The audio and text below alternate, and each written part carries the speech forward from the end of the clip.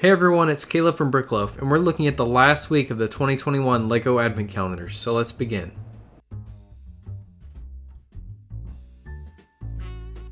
So we're going to begin by looking at the last week of the LEGO City Advent Calendar of this year, and the first build on day 15 was a fire station with a little fire extinguisher on the side to give it away, and maybe a little landing spot up top, so maybe what I thought was a rescue helicopter was actually a fire helicopter from last week.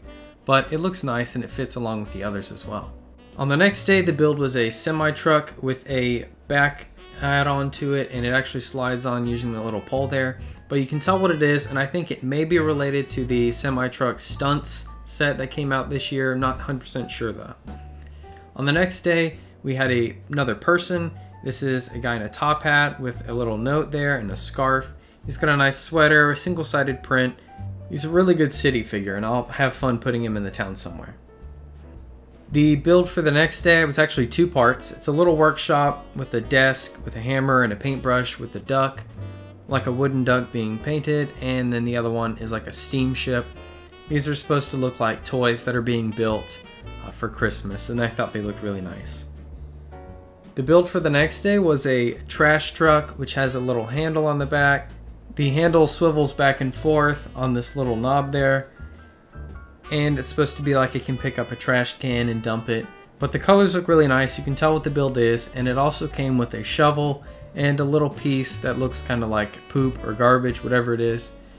So that was nice. It goes along with what you get on the next day, which is a garbage lady. She's holding a glass bottle and a broom, and she has a single-sided print head. But the hair is pretty unique. I don't think I've seen it before, and the uniform is really cool as well. The build for the next day was actually pretty simple. It was a chimney with like a little wreath on it, and it looks nice when you put it all together with the other pieces from the Advent calendar, and it looks nice when you eventually build the Santa figure to kind of give it the Christmas atmosphere. And on the next day, it was a locomotive, and it's got nice red and green Christmas colors, and you can see there's a little part on the back to attach it to something. Well, that something is on the next day. It is a back cart full of presents, and you can see there's some studs there right in the center for someone to stand on. And it wasn't hard to guess who was going to stand on it. The next day was Santa with a megaphone and a cookie, and you can stand him on the train back there. So it's kind of like he's going through a parade.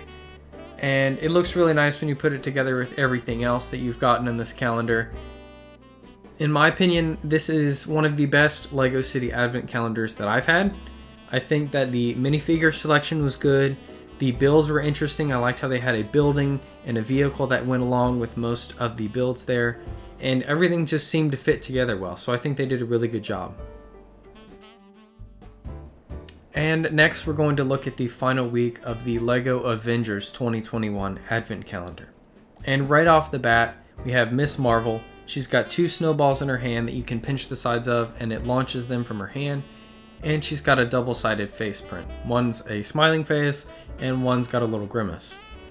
On the next day, there was an Iron Man snowman, which has a little arc reactor, a plain white Iron Man helmet, and some snowballs for it around it. On the very next day, it was a micro build of an Avengers. They made nice use of the torpedo back pieces for the back engines, and I think it looks really nice. It was super easy to tell what it was right off the bat. On the next day, it was Nick Fury with a knit cap. His eye patch print basically goes around the entire head, but it is single-sided face, and he's got a little remote there to control some of the vehicles. And the day after was a micro build of the Avengers Tower. This was probably one of the best micro builds from this calendar. It was instantly recognizable, and I think that it was a great idea to have an Avengers Tower build as part of the calendar. On the next day, it was like an Iron Man robot, which used a crimson knit cap as part of the head, and it's like a wind-up toy for Christmas, but it also has an arc reactor, and it's cool to put around the Avengers stuff. And the day after is a micro build of the Hall of Armor from Iron Man. There was a set from that recently, and I think this is a nice nod to that set, as well as an inclusion of the red figures. On the next day was a Thor minifigure with a scarf, his hammer, a snowball, and a double-sided head. One has electrified eyes, and the other is just a stoic looking face. And of course, the next day was a Christmas tree. And the gold looks really nice, but there's one more thing to add to it. On the next day, you get the Infinity Gauntlet with all the gems, and you put the Infinity Gauntlet on top as the tree topper. You could also put the other gems into the little golden parts of the tree as well to give it some decorations, but I didn't do that for now just because. But that's the Avengers 2021 Lego calendar, and there were a lot of good figures. I'm glad I got the Infinity Gauntlet because I didn't have one before, and they did a fantastic job with this one. And now we move on to the last week of the Harry Potter calendar for 2021. And on the 15th day, we had a book with a wand case with one of Harry's wands inside. And these are some of his school equipment that he grabs, and they go as part of future builds. The next day, as a matter of fact, came with a random wizard tile, a Hedwig, a platform 9 3/4 ticket, which I haven't seen before, and a chocolate frog. And these are some of the other things that Harry got in Diagon Alley before he went to Hogwarts. And to go with that is a trolley on the next day, which holds the book and the wand case. And that's what he uses to go through platform 9 3/4 to the train. The next day came with another wizard tile, it came with a chocolate frog, and it came with a Ron Weasley figure in his new robes, and his face is double-sided. One's a smile, and one's kind of like a repulsed, scared face. And I'm pretty sure that the uniforms that are on all these figures, all the Hogwarts figures, are unique to this calendar.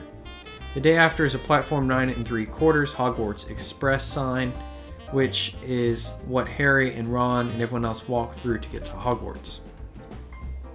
On the next day is a Hermione figure with a double-sided face. One is scared and one is just smiling. And the next day was a banquet table at Hogwarts with cherries, pumpkins, and a breadstick. They aren't all held on there tightly, so they do fall off every so often. The day after was a Malfoy figure with a smirk and a grimace on either side of his face, and the same uniform that I mentioned on the other figures. And the day after was a Christmas tree. You gotta have one of these in every advent calendar. This one looks really good, makes use of these star pieces as decoration, and it is the same model scale as everything else.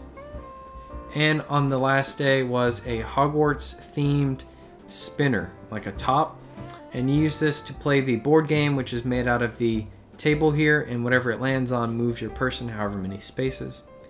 I actually set up the game here, but before I do that, in a previous video, I believe it was the first one, I said that this was the chimney, and it is in fact the chimney, and it was confusing, but I flipped it over, and that looks more like a chimney than the other way I was showing it. So the letters actually go through the top and fall through like that. Just so you know, I looked back on it and I realized I was holding it the wrong way just because of the way the instructions told me to build it. But this is how the furnace looks. So once you put all the pieces on their numbered spot, you have a nice little Journey to Hogwarts game to play here, and you can use the figures. All you have to do is spin the top, and whoever's figure rolled that, you just move them accordingly, and the end space is Hogwarts. And finally, we're looking at the last week of the Star Wars Lego Advent Calendar. And the build on the 15th day is a snowspeeder. It's a pretty simple build, but it's easy to tell what it is, and it looks really nice with the previous micro builds from other calendars. And you can put the Scout Trooper on it as well, so it kind of fits. This is the droid shuttle that the Mandalorian and the child hide on when they are escaping from the bounty hunters attacking them. It's pretty interesting to see here. I wasn't sure what it was at first, but I'm glad they included it. And it's a pretty recognizable build once you go back and watch the episodes.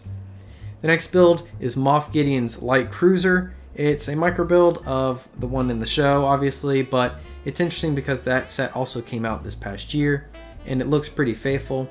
The next day was a probe droid with a little needle. Pretty simple build, and the clear makes it look like it's floating. The next day was a micro build of the Slave One, and this is probably one of the best micro builds of the Slave One I've seen. It's instantly recognizable, it's very large. A lot of the micro builds in this calendar this year have been really large, and it looks really cool. The build for the next day was another Mandalorian character, IG-11. He comes with a little back plate to hold his weapon, and the weapon actually comes on the next day with a little stand that has the Mandalorian's rifle and a rifle for the IG-11 to hold. There's been a stand for the Stormtrooper weapons, for the Tusken Raider weapons, and now the Mandalorian and his droids weapons, so I think it's really interesting that they've stuck with that theme. And the Mandalorian theme calendar wouldn't be right without a Grogu and a sweater, and he comes with a little pouch here that the Mandalorian can eventually put over his neck, so it's holding him in a carrier. And on the next day, you actually build a little bed for him, the one that he travels around with the Mandalorian in, but it's got some red in there like Christmas, and if you take him out of the holder, he fits right inside. And to go along with the Grogu, you of course have to have the Mandalorian. And this Mandalorian comes with a Christmas scarf actually printed onto his figure. He's all shiny from the Beskar he's got throughout the 2 seasons, but he still does not have a face print. I think it's been long enough that we can maybe get a face print on the Mandalorian, but he looks really great and he's unique to this set, and I'm glad that you have him. And this is what he looks like when he holds the Grogu figure. I think this calendar was one of the best Star Wars calendars that they've had. I love the figures and I love how they kept it to the Mandalorian theme. Thank you so much for watching these LEGO Advent Calendar videos. Be sure to like and subscribe to see more. Keep an eye out for our Winter Village scene that will be coming up with soon, and have a happy holidays everyone.